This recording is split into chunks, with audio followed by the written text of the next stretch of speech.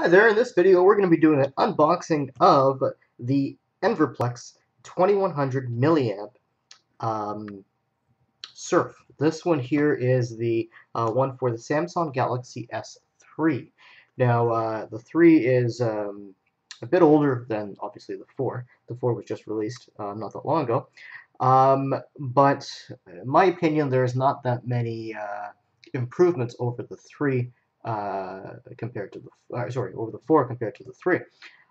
So I've opted to go for the Samsung Galaxy S3. This one here, it is the white version, and I like this phone. It's very light. I definitely like it, but what I don't like is the battery life on it. It's not the greatest. This is why I've opted to get this little item here. This is a solar charger as well as a battery.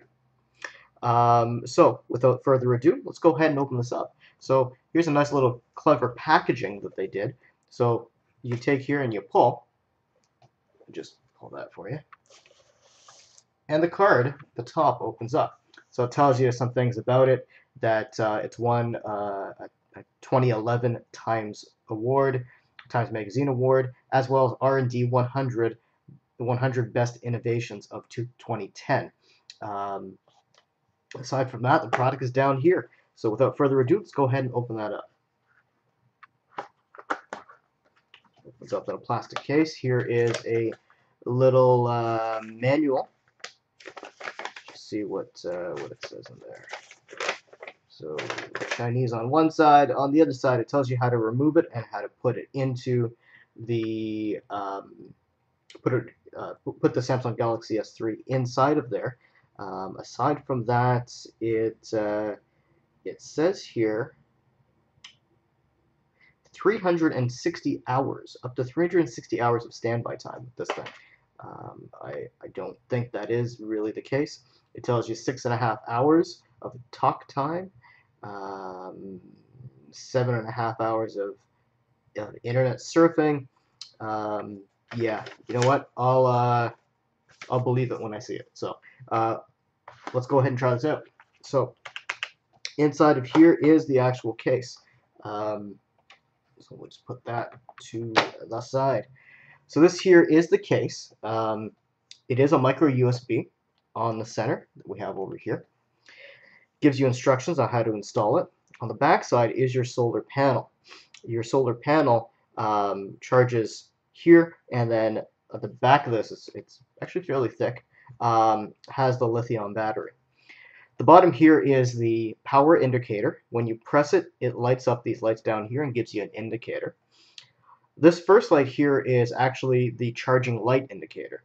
So what happens is when the sunlight is shining on this light here turns red. When it's red, obviously it's charging. The next 4 beside it are the indicators of power the battery has. So 25, 50, 75, and 100% battery life from the solar panel. At the top here we have the matching corresponding spaces here. One for the flash, the video, or sorry, the camera, as well as the speaker.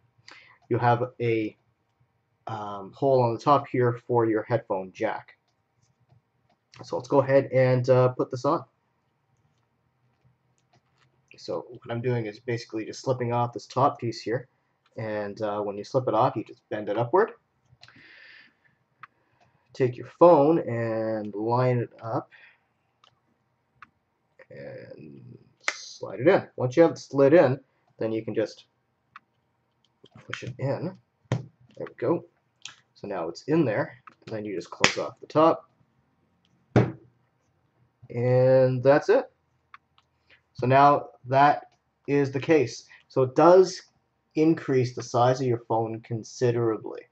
Now my previous phone to this was the HTC 4G Amaze, which was almost the exact same size. So I don't find it as bulky as a lot of people do when they compare it against the Samsung Galaxy S3 alone on itself.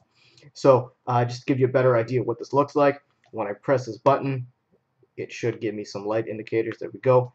So right now it is at 50%. I'm not sure if you can see that, but it is on there. And if we flip around to the other side, it does tell me that it is charging there.